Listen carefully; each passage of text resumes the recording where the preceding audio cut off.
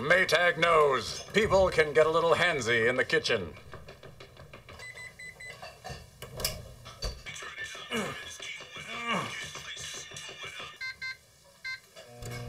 That's why Maytag has fingerprint-resistant stainless steel. So when people get handsy, things don't get dirty. Now with fingerprint-resistant stainless steel. Maytag Appliances, now available at more furniture in Ephrata. Birds and reptiles are set to take over the Moses Lake Museum and Art Center for Free Family Saturday on May 5th. The museum is holding Bird Friendly Day from noon to 2 p.m. at the Moses Lake Civic Center, located at 401 South Balsam Street. The event is designed to encourage appreciation of wildlife and natural habitats and includes crafts, booths, activities, and 2 live bird and reptile presentations thanks to creature teachers based in Dallas, Oregon.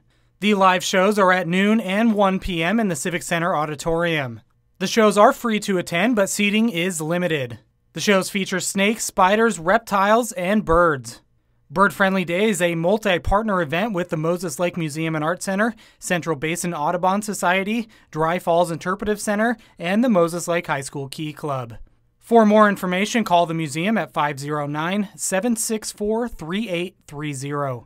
This is Joe Utter for iFiber One News.